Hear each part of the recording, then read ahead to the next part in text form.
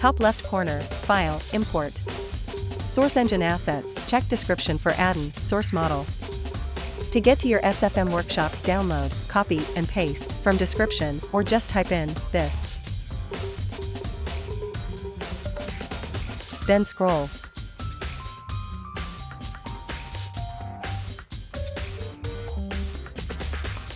Till you find VOC, the model creator. Open the model, and press the period key on your keypad to zoom into currently selected object. Go ahead and select the model, make sure you don't have the armature rig bones selected, and press J on your keyboard to join the model together. This will not affect the vertex weights. Using the Materials Editor, scroll through the Textures and look for MasterChef_Helmet. Then open the Shader Editor. Delete Vertex Lit Generic and replace it with Principled BSDF.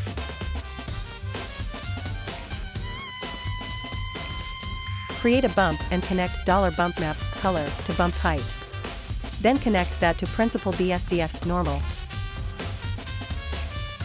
Connect the Principled BSDF's BSDF to Material Output's surface.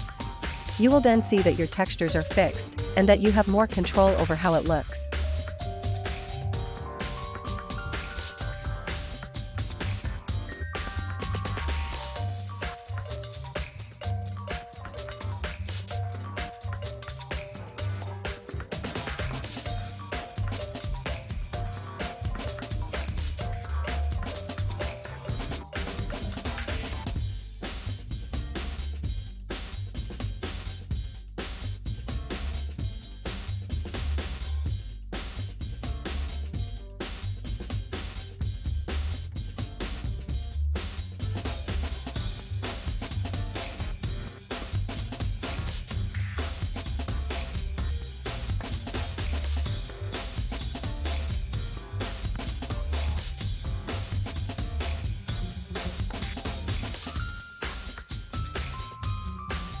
Hello again, time to fix bones, since exporting SFM models into Blender can be a bit janky. Use Shift-S to change things using the cursor, this helps with positioning bones. Click the top of a neck bone, press Shift-S, select cursor to selected, click the bottom of another bone, Shift-S, select selected to cursor. Do the same for the torso to the hip. Legs and arms are a bit tricky, since they have extra correction bones. But just click the top of bip_knee_l/r, side facing up, and connect it with the bottom of bip_hip_l/r, side facing down. Do the same for the shoes. Adjust bone sizes as needed, just try not to move the bone's actual position. Onto the arms, click bip_lower_arm_l/r, Shift-S, select cursor to selected, click bip_upper_arm_l/r, Shift-S, select selected to cursor. Click bip_hand_l/r, Shift-S, select cursor to selected, click bip_lower_arm_l/r, Shift-S, select selected to cursor. Do the same for the other arm. Time for the most horrifying part of the tutorial, inverse kinematics. Click the top of bip_foot_l/r, and extend back some, then select the bones you've made, and press Alt-P, click Clear Parent, do not move the bone. Rename the bones bip_foot_l/r.ik, or something memorable for later. Do the same for bip_knee_l/r, but this time move the bones forward some, name the new bones bip_knee_l/r.ik.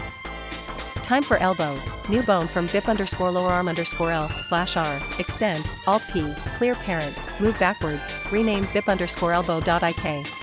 Hands are the same as foot bone, new bone from bip_hand_l/r, extend, Alt-P, clear parent, rename new bone to bip_hand_l/r.ik.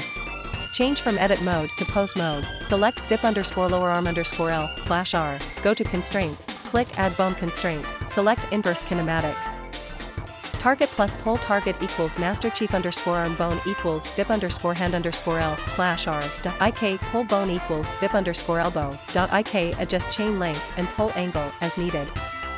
Time for leg, select bip_lower_leg_l/r, go to constraints, click add bone constraint, select inverse kinematics.